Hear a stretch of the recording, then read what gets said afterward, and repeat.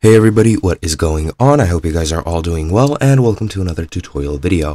In this video, I'll be going over how you can reset your chart or your chart view in Tradingview, so let's get right into it. Now, Tradingview is a website and a mobile application as well, which you can use to screen and view any movements in any market, such as crypto, forex, stocks and futures, and it's very useful if you're in the trading scene, and it has a lot of things which you can use. It has tools which can help you analyze the movement of the stock. You can view the stock, you can even trade stocks or whatever you want to trade if you are connected to a trading broker, and it is all in all very useful if you are in the trading scene. Now, to reset your chart, and this is within the super charts, which are available at the Tradingview site.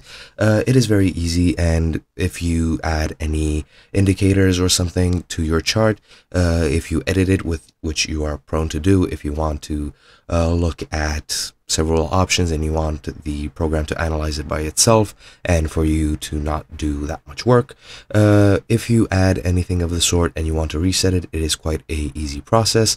Now, if I remember correctly, a year ago or a few years ago, some time ago anyway, Tradingview did change their UI, and now it's a bit different, but it's really easy. All you gotta do is just right click anywhere on your chart. As you can see here, I have the Ethereum chart open. Just right click it and you can just click reset chart view, and it will reset it to its original state.